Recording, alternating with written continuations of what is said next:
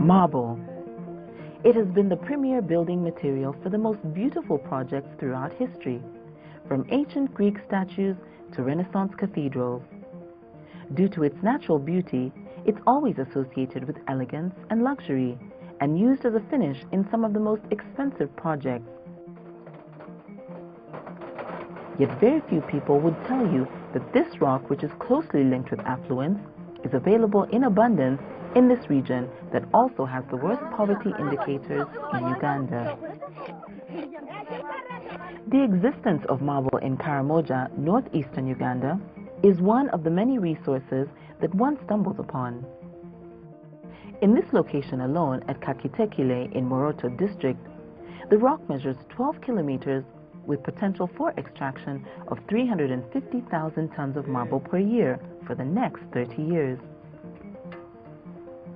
25-year-old Emmanuel Loki Sengila hails from Kakitekile sub-county in Moroto district. He's a youth who makes a living working in this marble mine. I had cows before. My dad had cows before, but due to these raidings of within Karamoja, became okay. My people, the Karamoja raided all cows. So my dad, when he died when I was in senior 4. So he used to sell some of cows to make me to reach to that level of senior 4. When I dropped out, because I had nowhere to go, because even if I could be having some income, money, I could have continued to HCV. Loki dropped out of school and now labors with a team of 6 youths, eking a living extracting rocks of marble. He toils every day with the very basic tools to dig out rocks to fill trucks, which are then transported several kilometers from the region to be processed at a cement factory in Tororo. From a 20-ton truck, one earns 40,000 Uganda shillings. So when I see my life here, working here, at times, you can be, when you are working, the stone may come from up and can kill those kind of things. Even last month, the stone again killed one of the laborers here, within the mountain here, a woman. Karamoja, which is comprised of 7 districts, Abim, Kabong, Kotido, Moroto, Nakapiripirit, Amudat, and Napak, has the highest human poverty levels at an average of 60% compared to the national average of 24%. It has been known mainly outside its borders for the pastoralist lifestyle of its 1 million inhabitants, but in more recent years for the violent cattle raids between armed neighboring communities. Cattle still exists in Karamoja, numbering up to 2.3 million according to the 2008 census, but the role it has played in the past is slowly waning. A young generation is emerging, faced with new challenges brought about by a shifting way of life. Relying on livestock as the main form of subsistence meant that many children of school-going age were kept out of school as herd boys, tending to the livestock.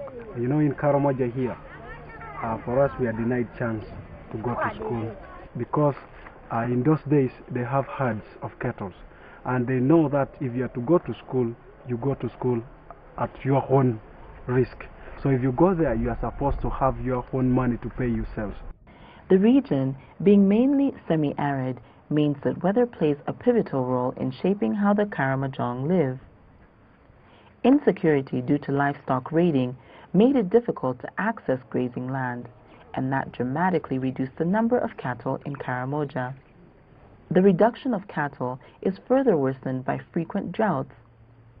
Despite the sparse vegetation cover, the charcoal and firewood trade goes on unchecked, yet the region is already experiencing erratic rains.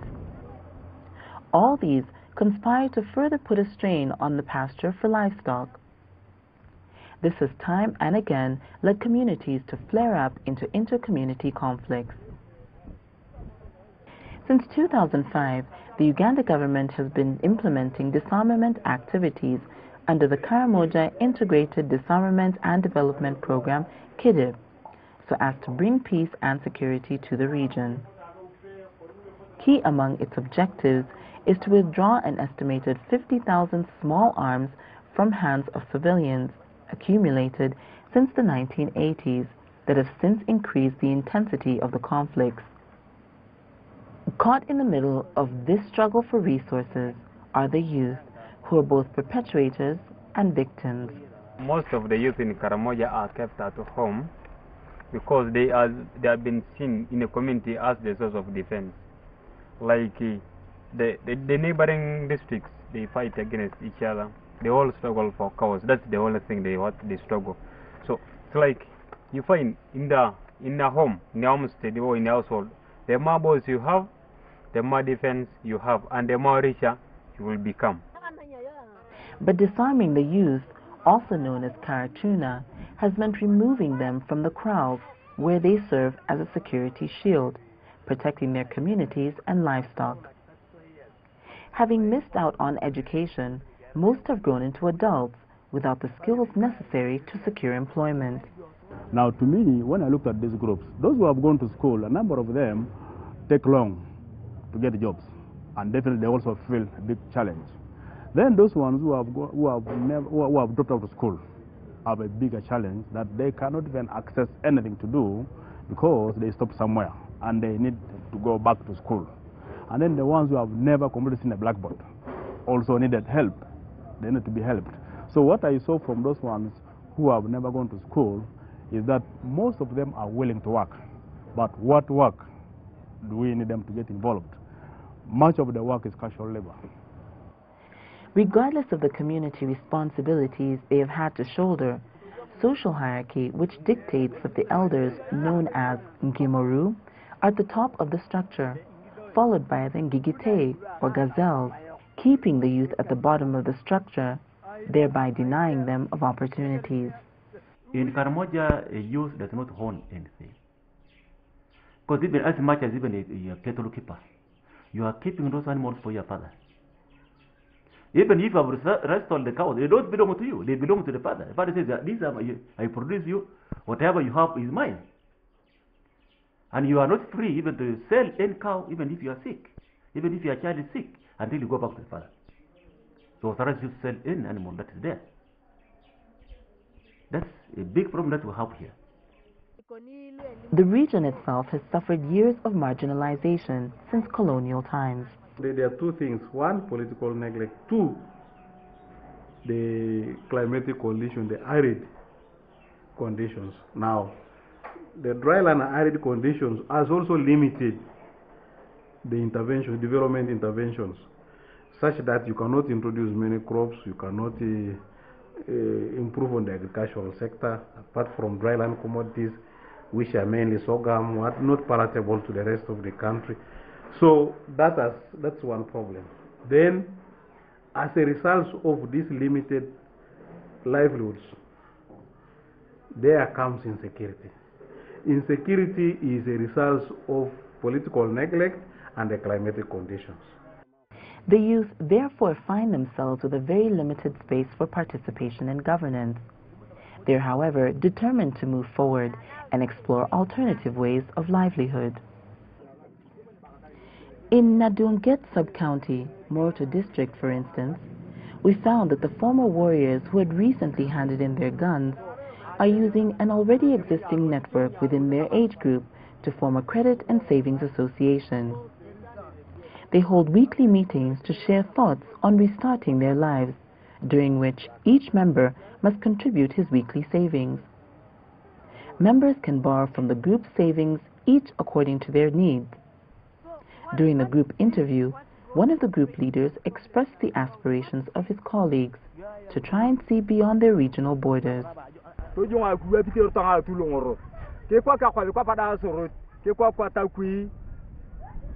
Because the Padanini, that account to Chang project I check the Luke and Agnere Bang, the Lulu, to carry about Anka, it's Kikos or Rutipigabale.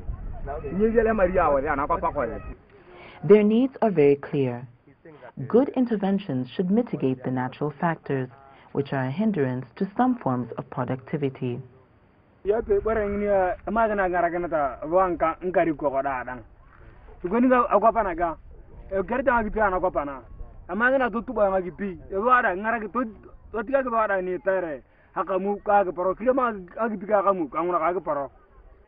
Another youth group in Kidepo village, Rupa sub-county, Moroto district, comes together to get hands-on skills in growing vegetables from a local civil society organization, Restless Development.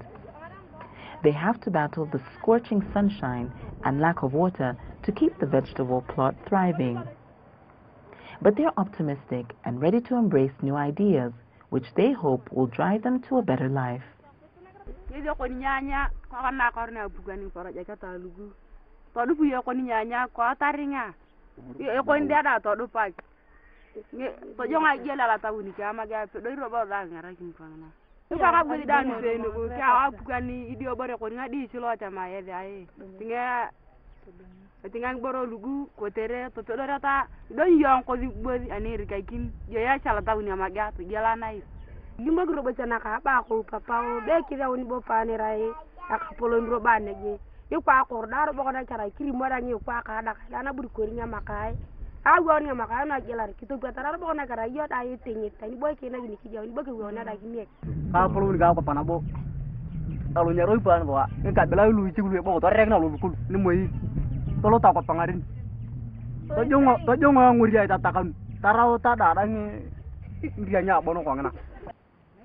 The youth in Karamoja are aware to a certain degree that government should be responsible for funding and implementing development in the region.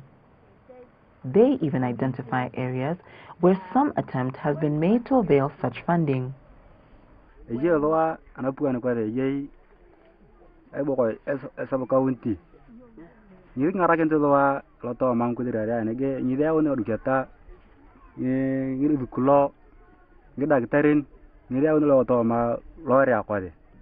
Korunia pukane inkinyo madam.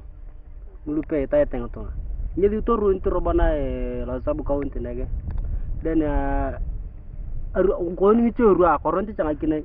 Ani ngona be kore ngona chia dangon. Ni arakre ating to changa tonga kine ngona lakini arang tonga ngotongi pepe anang ta kine ngona. This is a sentiment that is shared by many of the youth groups we talk to across the region. Nkwedikari ko kolungoni aze unolu atamare kingara kinto batate ejate ikwa ngakile ngona ngoni ngatu nibare lungoni aboko yokorunolu sang na pana tamare ba angolo re ina gino prakino ngtwa ngibare ngwale kina za apatu nkwedete apane kegiranya tungani kegiri fula boko prakino ngibare agini aloto me kudirene mambara apane za turjamona. As a result, the youth end up doing anything and everything to keep hunger at bay. But mostly, it is the hardest chores and with the least financial rewards that the youth will engage in. In Rupa sub-county, in Moroto district, members of the community are engaged in alluvial gold mining. A week's hard work digging soil from the hardened tunnels, which is later sieved for specks of gold, can be rewarded with 5,000 Uganda shillings. That is where we found 30-year-old Paul Loyera scraping for survival. Mam na gidile rekinto. Yarai. Yu grupo atam padang gro ampe ga mala tawne be greno grupo ya kawunya anga ekena gno kara be ngari adio kawunte. Be group ko. He remembers the incident as the only time he has had an encounter with the people who are supposed to represent him, since he has been working in the mine 5 years ago. As a father of two strives to fend for his family, his only hope is that the working conditions in the mine could improve.